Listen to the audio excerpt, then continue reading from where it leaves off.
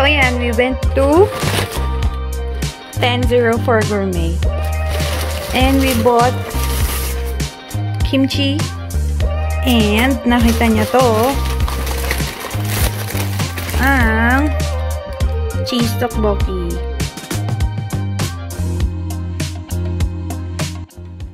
Good morning, Shumbalabets! Welcome back sa bago na namang vlog dito sa FeebleFeet YouTube channel. I'm having my breakfast right now and later on, papakita namin kung ano ang pinakabago naming mema vlog. Magluluto kami kasi it's a Sunday. Good Sunday and off mo today. Off namin today. It's a holiday here in UAE. Kaya, ayan, nandito kami. Mukha kaming bagong gising. Nag-breakfast pa lang po. Naglalaba siya. Since mema vlog nga ito, hindi na kami masyadong nag-ayos sa ating vlog. Yes, we're gonna cook.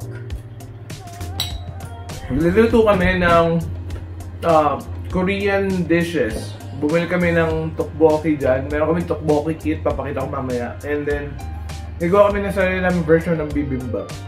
Yes. Ano siya, different way siya kasi ngayon, ang gagamitin namin ay, tada! Parang bacon bibimbap. Yeah, gagawa kami ng bacon bibimbap. Mamaya lahat yan. Tapusin ko lang yung breakfast ko. Saka yung Peaky Blinders, tapusin ko lang. Luto kami mamaya. Hello guys, welcome back. Andito na kami ngayon and we have the ingredients ready for our very own version ng Bibimbap. Ayan na nga, nakita nyo na linayout na namin dito. Pinaputol ko na, pinagupit ko na rin, pinahiwa ko na ang mga ingredients. Ayan, so as you can see, we have here mushroom, carrots, and then cucumber, bean sprout, and then syempre kailangan mo ng kanin, bibimbap yun. And then the bacon, ito yung special ingredient namin. And then we'll have kimchi, para ito mamaya papakita namin kung paano. And then we have the bean paste, gochujang. Bean paste, and then may little bit na sesame seeds and sesame oil. Ayan. So ito na yung amin first dish. Papakita namin yung second dish namin mamaya with the ingredients ready. So ayan.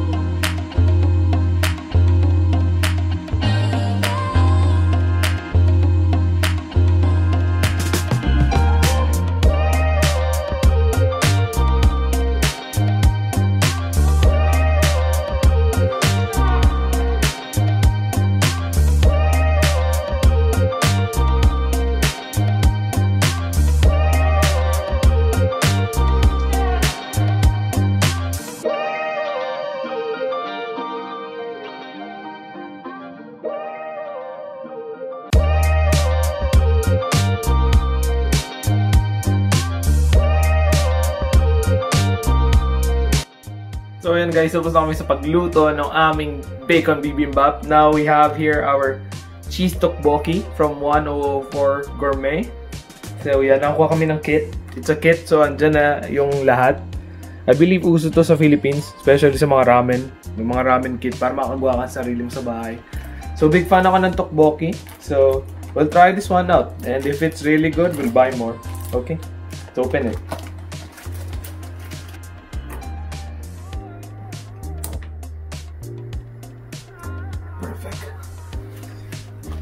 So your first thing to do is to put water in it. Sabi doon 400cc of water daw. I don't know how many 400cc is, but I'm guessing it's around 1.8 cups. So gawin natin 2. So ito yung mga tteokbokki, parang ma-sauce yun eh. Parang hindi maluluto dito yung ano. Ano kung laking cup ba yun? What do you think guys? Yung bagong isip ko, gawin natin 3. Yan. Para hindi masyadong maanghang. And gugupitin na natin. Painitin lang natin yan ng konti. While I make gupet of this. Ito yung rice cake. Ito siya. Gugupitan natin guys. Yan. Pero madali ko siya makuha mamaya. Perfect. Ready na natin. Plus the sauce. Yung secret ingredient sauce. May maanghang? I'm not sure kung ano to. Gupitin ka na ba? Oh, go. Basta ipatayo mo lang para hindi siya mag-ano. Ayan. Perfect. Ayan. What else yung gugupitin mo? Yung mga gulay siyempre gugupitin na natin yan. Anong gulay yan? Mushroom. Mushroom again? And carrots again. And radish? I'm not sure. Ano kalagay dito? May instruction dito guys eh.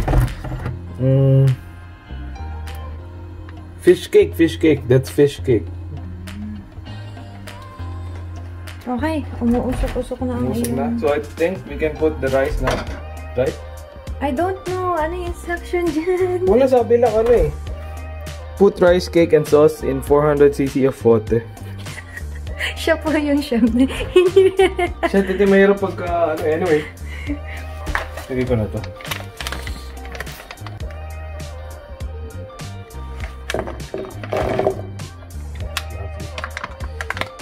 Tapos parang dami nga ng tubig. What do you think? Okay na nga, maka-absorb na ng rice cake. Sige. No, lalagay na natin sauce kasi kailangan daw ilagay sauce. Okay. Kasabay mo. Ano. Parang pansit-pansit. Ang kulit ng kit na to. Oopsie.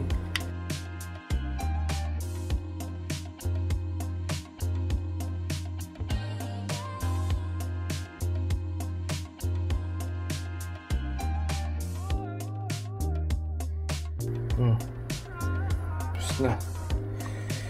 Kailangan lang haluin yan guys. Dahan sa pagkano. Ang dami nga ng tubig guys. Ang konti nung ano, nung rice cake. Ang dami linagay kong tubig. Go away. Ano naging sabaw ang puta. Uy, ang ano niya. Maamoy. May maasim. No? I think hinahalo naman to. That's fine. Yaman mo nang maano sa rice cake. Rice cake yun, eh? Oo. Naano ko lang. So medyo malambot na siya. So ang gagawin ko is gugupitin ko na rin yung mga veggies. Para mailagay na natin siya sama-sama. Yan. Yes. So it consists of fish cakes and other things. Repolyo. Bebe. Repolyo? Saan yung fish cake? Ayun na ito. Yung natitirang isa. Cheese yun eh. Ay, ang daming sabaw. Dami? Menudo ba yan? Ito nga. May fish cake pa eh. So put the fish cake too. And then cook down for 2 minutes. Tapos hindi masyadong maganda yung cheese mo kasi ano. Kasi ang dami sabaw, no? Tanga ko dun guys, sorry. Ayaw mo kasing maniwala sa instruction eh. Kasi nakikita ko mga tteokbokki na sauce. Pero ito parang Masabaw. masabaw. Taktin tayo ko nilagay na tubig. Hindi okay pa yan. Yung ibang tokboki ganyan talaga. Sabi doon, antay tayo 2 minutes. So, lutuin natin yan for 2 minutes. Hi guys, so ito na yung last step. Gugupitin na yung cheese and melt. Top down sa masabaw kong tokboki. Now we know next time, follow the rules properly. Hindi mo kasi nagsabi na maglagay ng maraming sabaw. Kasi guys, yung nakita ko dun sa mga iba is maraming silang sauce. So akala ko ganun din to, pero ito parang naging masabaw siya too much. Okay na. We're just melting it and we're done.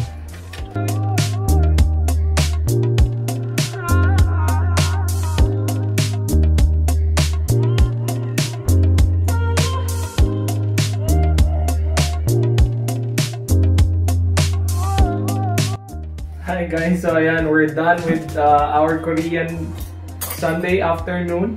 Ayan, ito na ang mga finished product. First time kong gumawa nito. So, kung may fail man, pagpasensya.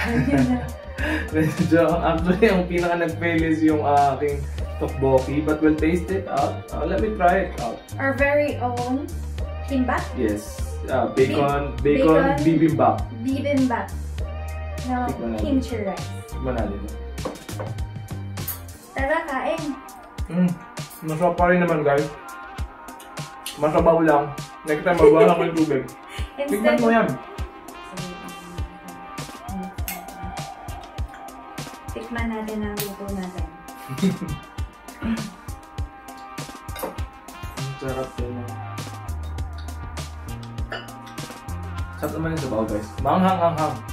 Salamat sa 104 Gourmet para sa chicken tokboki yung panalo. Natabang gutom na ako mga Shumbalabets. Go, go, go.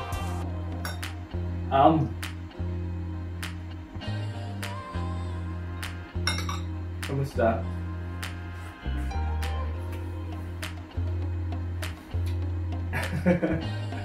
Nakatikim naman ako ng bibimbap sa Korean restaurant.